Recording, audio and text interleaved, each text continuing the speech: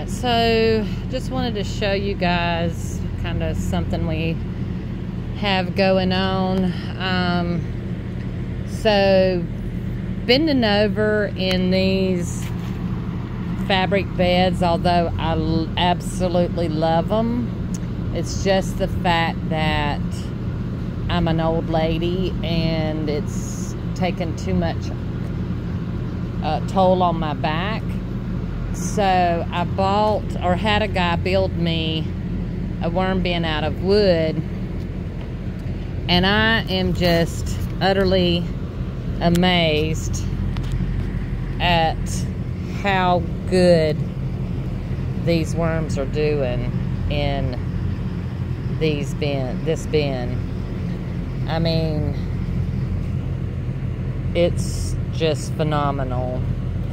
And so I decided that, you know, since we're taking down these breeder bins, we were going to take all of this down, but I decided that we would just build wooden boxes on them, and my grandson-in-law, the one that built these racks, is gonna build them for me, and for me and Tabitha, because again, Tabitha's pregnant again, so for those of you who don't know.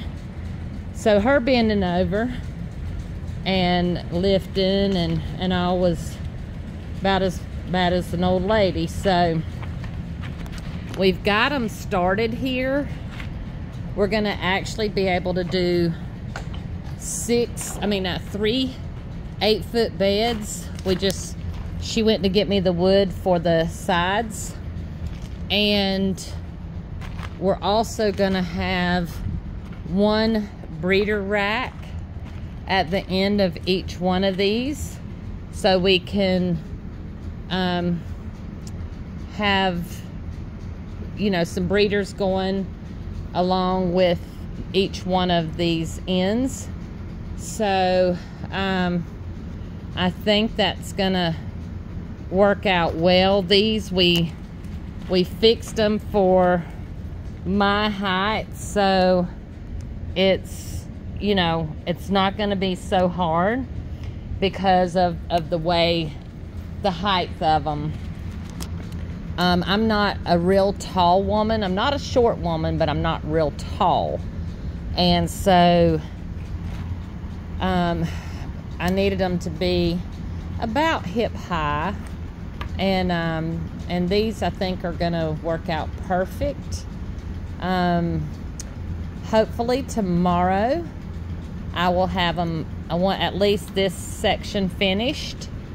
And then we're gonna start on another section of them. So I think you guys are gonna be really amazed.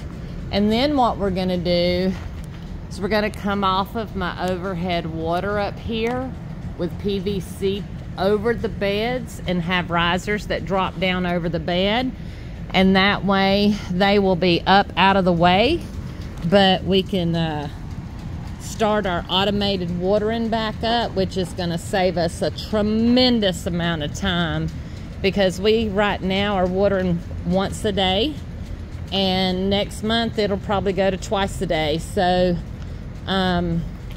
we may not have to water as much in the wooden bins because they may hold more moisture than what the fabric beds do. And the good thing about the wooden bins also is, you know, they'll have little cracks and the water can seep out of that. So I think we'll still be good on anybody that actually overwatered them. You know, it won't kill them. So unlike if you have plastic bins. If you have plastic bins, it's very easy to put too much water in those. Although I don't have a problem with the plastic bins. They're really good for breeder bins. So it's just on this scale, it's really hard to do. So yeah, so anyway, I'll keep you guys updated on our progress. And I think we're going to be filling in this whole section, and we're going to move all of our we're going to fill this up with the bins, and then this section back here, this is where we're going to move all of our operations to. So our trommel, our packaging, you know, anything that needs to be done will be done over here, and all the worms will be back on this other side.